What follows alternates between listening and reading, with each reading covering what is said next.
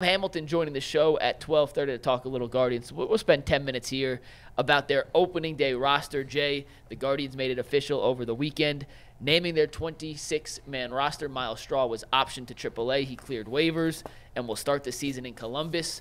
What are your overall thoughts on the Guardians' 2024 opening day roster? I like Myles personally as a guy. I think he's a great guy.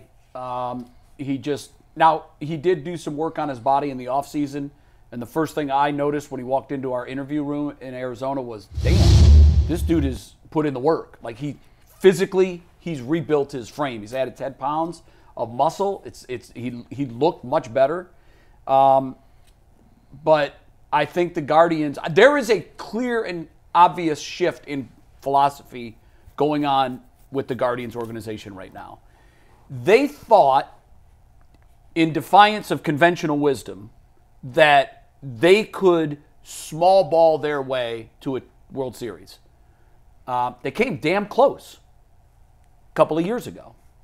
They had the fewest strikeouts. They didn't hit for power. They were 26th or 7th in the league in home runs. They stole a lot of bases. Then last year, something really odd happened. Not only did their home run output go down to dead last in the league by a lot, but their base running production went way down. Just stop stealing bases. And I didn't understand that. Like, you got to have one or the other. You've got to have one or the other. And Myles Straw could provide the base running. But for some reason, they weren't running nearly as aggressively on the bases as they did in 2022. And I never did figure it out. I can't understand it to this day. I don't know why they suddenly stopped running. When the trend in the league was for everybody to run more. Remember the bigger bases? Yep. Made it a little bit easier to steal the base. The percentage of stolen bases went way up. Their production went way down. So to me, the writing on the wall was on the wall in the clubhouse when Straw arrived, even though he had put in the work and he looked different. He didn't hit any home runs last year. Their outfield had, I think, one of the most historically low home run outputs in the history of the game, of the live ball era, for a major league outfield. They just didn't hit home runs. I think Vogt came in. Now, I don't know if he's the guy driving the ship on this. I have to think he is, because he's the only guy that changed. Mm-hmm. The GM is the same. All the major pieces are the same. And nobody really came out and embraced it as much as Will Brennan did. Will Brennan, we've had him on this show a number of times. I love Will. And I'm glad to see that he right now is penned in as the opening day starter in right field. He didn't hide from it at all. I asked him, is there a vocalized shift in philosophy in the organization? And he's like, oh yeah. Like, so he said the quiet part out loud. Maybe teams don't like to, telegraph that stuff, but he had no problem with it. He said, yeah, we've talked about it. Look what's going on in baseball. We've got to hit more home runs. So what that means is you're not looking at every swing as gold currency. Like, that's what they were doing before. I've got to put bat on ball. I can't swing and miss. Well, when you take the swing and miss idea out, I know myself as a player all through my career. When I went up to the plate with the idea that I'm taking hacks, I was most productive in the power game. And that's what they have to do. And I think they've done that. So for Straw, he doesn't fit in with where they're going. And Jay, listen, I think Will, he said himself when we aired that interview that you did, he said, listen, I got to go up there. It's a different day. I got to get my cuts in. You got to be able to hit the long ball. And remember last year, it was even a thing. If you went up there and you was in the Guardians organization and you went up there swinging at first pitches, if you didn't go deep in the count, you might be sitting next to Tito. That's exactly right. If you didn't go deep in that count, they looking at you like, hey. Yep. How many cuts did you get up there? Like, we need to see some pitches here. Right. And that's their mentality. And, you can still have that mentality, by the way. You can still be judicious at the plate and have great pitch discipline and spit on pitches that are on the edges. On the fringes. But when you get late in the count, you can't do that. No. You've got to swing and you've got to swing away. I make a prediction right now. The Guardians will hit 30 to 40 more home runs this year than they did last year. They will strike out probably 10% to 20% more. I'm okay with that. That's fine. That's where the game is played today. That's fine. So for me, I've heard a few of Stephen Vogt's interviews, and the thing that always you like him? I do like him, and I like his approach to the game. I love him. One, I think the fact that he just pretty much got finished playing baseball, I think it helps. No matter what the sport is, I am really into these managers and head coaches that's former players and not too far removed from the game. Young, but one of the things, touch. right? One of the things he talked about was putting more emphasis on the long ball, putting more emphasis on being a team that can hit home runs. Right? He talked about having this team going against what they did again with Tito deeper into the counts, but taking more hacks at the first pitch earlier in the count, being more aggressive earlier in the count. Sometimes that's the best pitch you're going to see. I don't know much about a lot of these young prospects, but the Chase the Louder guy, right? He's a center fielder with power, and this is why I was scratching my head. If he's a center fielder with power, and we all know that we lacked power from all the outfielders combined last year, and then every time you as the manager get in front of the media and you speak to, well, it's about, having more power, more emphasis on the long ball and being more aggressive, then why is it that one of your top prospects who's a power hitter is not on your opening day lineup? Now, right. Bull has tried to educate me a little bit about he'll be here. There's some service time rules that June 1st that plays a part into why Which they I hate, make by the certain way. decisions that they make. But I mean, I don't really know what to expect outside of the guys I do know, Jose Ramirez and Josh Naylor and Stephen Kwan. I got some young guys I'm a fan of, Gabriel Arias, Bo Naylor, that's my boy. Hopefully those two dudes can live up to their potential, and then we get some younger prospects in here that can help out. But I want to see this team hit more home runs. I think that if you start hitting more home runs, of course, like the fans are excited. This team is more exciting to watch. You'll have more people going to the games.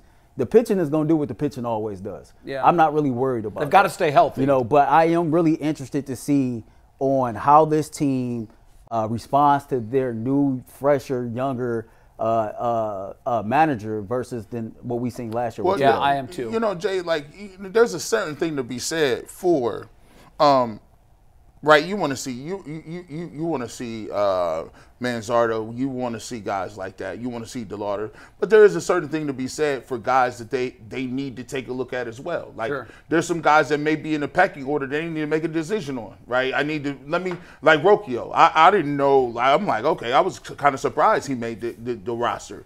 You got to take a look at some of these guys in order to figure out, and if they're not the guys, if they don't have any options left for it, they're not going to the minors, you can move them aside and bring somebody up.